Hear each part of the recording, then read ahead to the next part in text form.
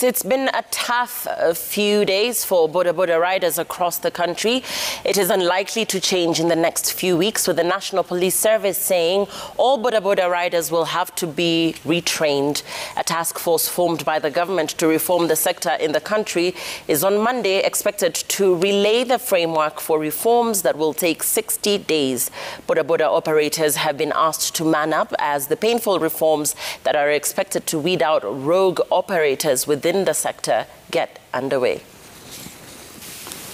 At the Nairobi Central Police Station, the parking space looked like a used motorcycles yard. Bodas nabbed for violating various traffic offences have been brought here, and there are many. Every minute, more and more motorcycles are being brought in. From passenger ones to those operating courier services, it is a picture replicated in most police stations since the crackdown began 3 days ago following an incident where a female motorist was sexually assaulted by rogue boda riders.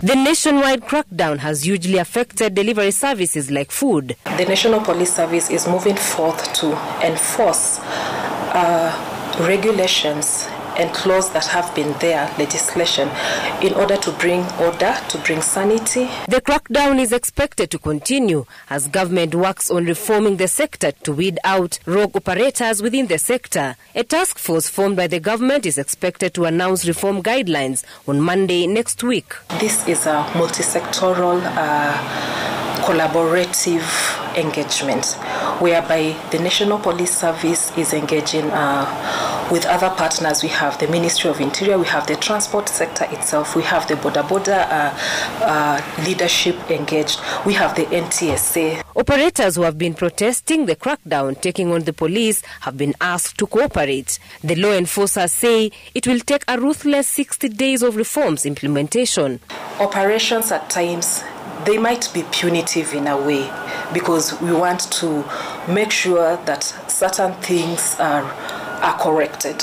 And based on this, what I would advise anyone in this sector is once the government communicates the modalities, after the task force, the committee that has been put in place by the cabinet secretary, after it communicates the modalities, I'd urge everyone to come up and be able to embrace this because these are the new regulations, and without these new regulations, it will be difficult for someone to operate. The police acknowledge that a majority of operators in the sector are good, urging them to be patient and to take advantage of the reforms period. Before we break out of the 60 days, it is imperative that as many people take advantage within the very first days.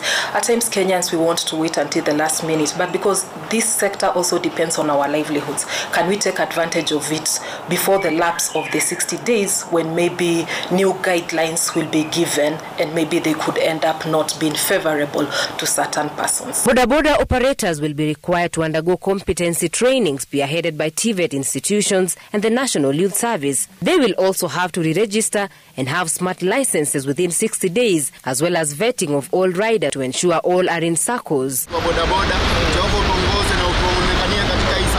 Meanwhile, a section of boda operators today held a prayer session at the Wangari Maathai Road where the sexual assault incident happened on Friday last week. Hapa tumekuja maombi na kuomba msamaha serikali yetu ya Kenya iturumie.